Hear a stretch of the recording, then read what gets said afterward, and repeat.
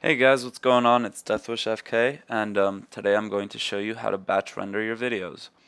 So batch rendering is rendering multiple videos in the same project file.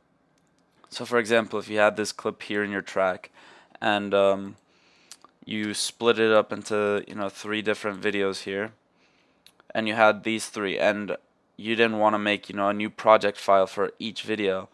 There's a way to render it so it renders them out as 3 separate videos, and what you want to do is double click on the first clip and get the loop region to highlight it, and then you want to press R on your keyboard, and this will set this as a region. And you want to do the same thing for your second clip or the second video you want to render, and the same for your, well, say third. And then so after you have the regions declared, what you want to do is come to Tools, Scripting, and hit Batch Render.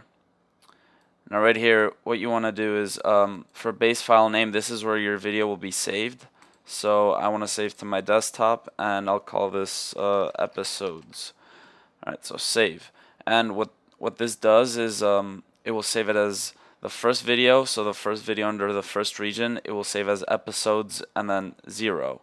And then the second one that it renders will be episodes 1, and so forth. So after you select the name of what you want to save your video to, you want to come to your template. So I render under main concept AVC. I have a preset YouTube 1080p, and then you just want to take off render regions and hit OK. And then it'll start rendering, and you can just leave it alone, and you'll have 3 videos once it's finished. So this is usually good if you don't want to sit around and have to separately render out each video. You can just kind of leave this, go to school, go to work, whatever, and come back and you'll have your video files ready.